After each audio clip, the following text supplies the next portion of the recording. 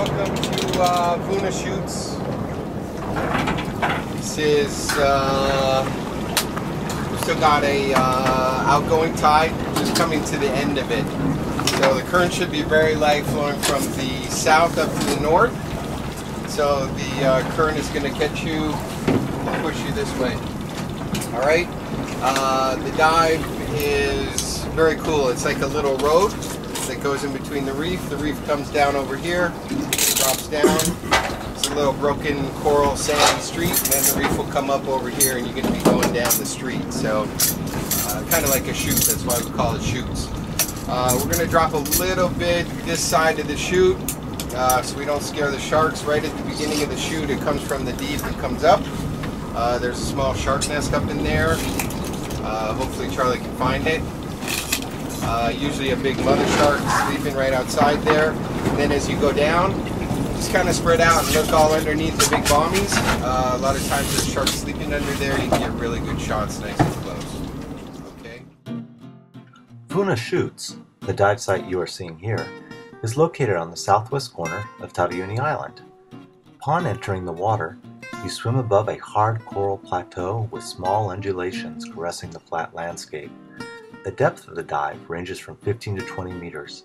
Highlights include white-tip reef sharks and barracuda.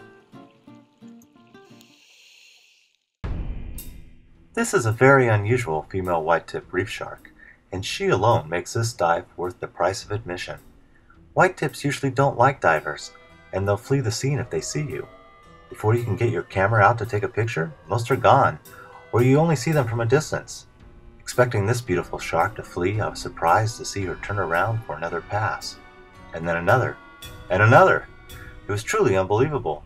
Completely disinterested in me, she gave me a performance that lasted over 5 minutes. I only stopped filming because the other divers had moved on and my dive buddy was getting anxious to follow. White-tip reef sharks are territorial sharks, but not in a bad way. They just like certain locations, and they tend to come back to them. Thus, if you're looking for a shark dive that does not involve potentially dangerous interactions, and you want to take lots of pictures, this place is for you. I guarantee you white-tip reef sharks are safe, unless you're carrying bleeding fish or spearfishing, in which case you might be bit. These sharks are only interested in fish like tangs, damselfish, octopus, crab, and lobster. And its only predators, besides parasites, are tiger, Galapagos, and silver-tip sharks.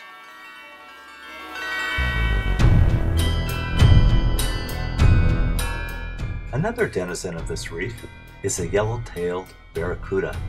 Unlike many of their comrades, these fish are toxic to humans due to ciguatera poisoning. Ciguatera is a toxin that becomes more concentrated the higher it moves up the food chain.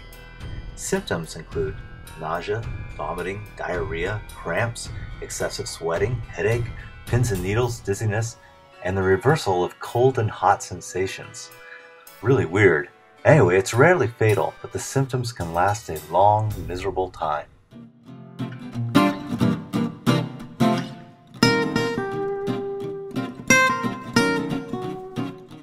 As I look down at the wall and then look up towards the boat, I realize that this dive has come to an end, and way too soon for me. As I approach the boat, though, I look to my downward right and notice this fantastic school of barracuda circling the boat.